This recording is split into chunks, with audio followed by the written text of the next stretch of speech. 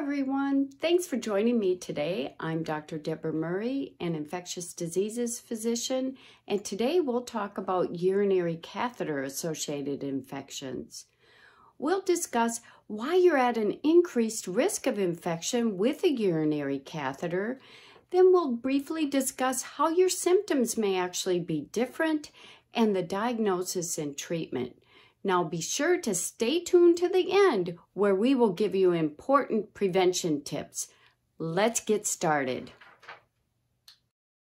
Okay, you'll find throughout this slide that I often abbreviate catheter-associated urinary tract infection as CAUTI. And let's get down to the dirty part of it. Well, why is it dirty? Well, here's the urethra. And you can see where the catheter inserts into the urethra.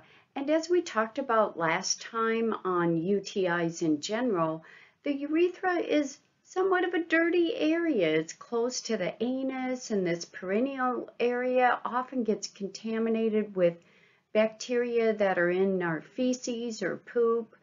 And females are at a higher risk because their urethra is shorter. Well, now you put a urinary catheter in that area and you have tubing where bacteria can climb around onto the tubing. So what are the risk factors of getting a CAUTI? It's the presence and duration of the catheter. Catheters become colonized at a rate of 3 to 10% per day. So you can understand if you have a long-term catheter in place, after several days, virtually all of the catheter is going to be colonized. So bacteria can grow where the urine enters the catheter.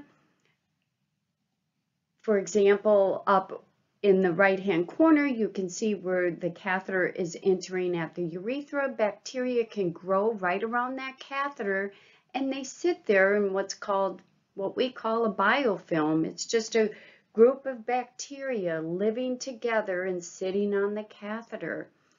And they can also grow in the catheter drainage bag itself. So that can be increase your risk of getting a CAUTI, and there can be errors in care of the catheter. In females, older age, patients with diabetes frequently have a risk as well. So they become colonized. What does that mean? It means bacteria are living on the catheter. They're not causing infection all the time. They're just living there. Like we talked about, it occurs at the urethral area from outside the skin. If that perineal area gets contaminated with feces, which it often does, those bacteria can migrate up to that catheter, and then they can grow there and sit there, and sometimes they can get inside the urine and inside the bladder as well. And bacteria can also get colonized within the drainage collection tubing or the drainage bag. And sometimes these bacteria can end up causing an infection. So the big question is, if you're culturing the urine or sending the urine off for studies to see if it's, quote, infected, how do you know that it's not bacteria just sitting there on the catheter? How do you know if it's a true CAUTI? Well, I want to remind you again, this is the prevalence of asymptomatic bacteriuria. And look at the bottom line. If you have a long-term urinary catheter in place, about 100% of the time, if you test that urine, it's going to have a positive culture. And what asymptomatic means, people don't have any symptoms. The bacteria is just sitting there. And so what are the signs and symptoms of a CAUTI? Well, first thing is, you should not be getting any screening urinary cultures without having some form of signs or symptoms, because of what we just discussed, that colonization issue.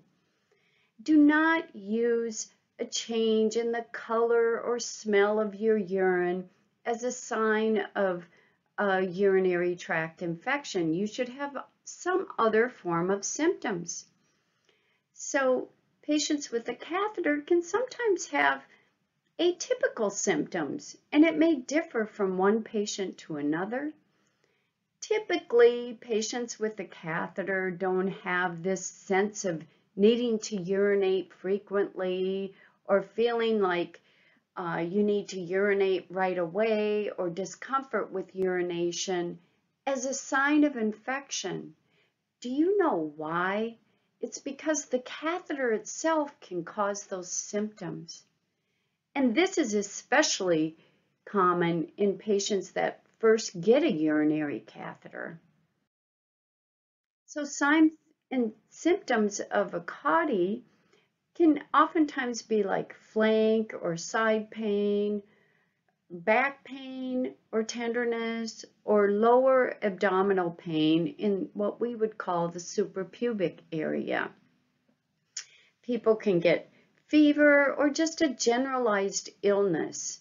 And spinal cord patients may have atypical symptoms like they may just generally feel uneasy. They may have general malaise or fever. They can get increased spasticity or have symptoms of what we call autonomic dysreflexia. And what is that? Abnormal, involuntary autonomic reactions, such as a rapid heart rate, a decrease or an increase in their blood pressure, increasing muscle spasms, like excessive sweating. Oftentimes, these symptoms are caused from urinary obstruction or fecal impaction. It doesn't necessarily mean a urinary tract infection. So again, urine should not be, quote, screened for infection unless there are symptoms. A change in the appearance of urine alone is not a symptom. Please do not request urine cultures only for the appearance of urine. And to be honest with you, we are still educating clinicians on this fact. And if you have a nurse coming out and you're otherwise feeling well, and she doesn't like the looks of your urine and wants to send it for a urine culture, please talk with your clinician and show them this slide deck. And don't ask for a repeat urine culture to document clearance of bacteria from the urine, because again, you may be picking up bacteria that are just sitting there. And you can see some of the exceptions below that include like prior to urologic surgery or pregnancy, sometimes after kidney transplant or neutropenic fever.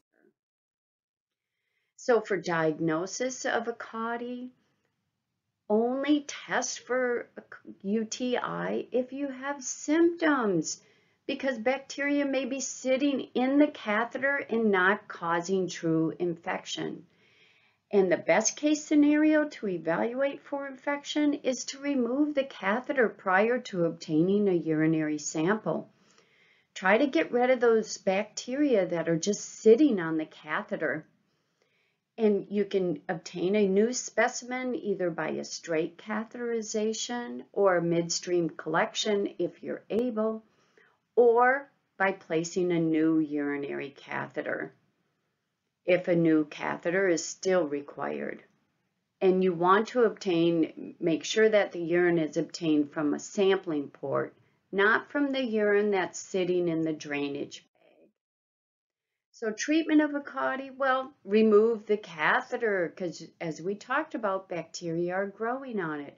If the catheter is still required, either perform intermittent catheterization or have a new urinary catheter placed. And treatment is somewhere around 7 to 14 days. It really depends on the case and the antibiotics that are used. So the important parts are prevention.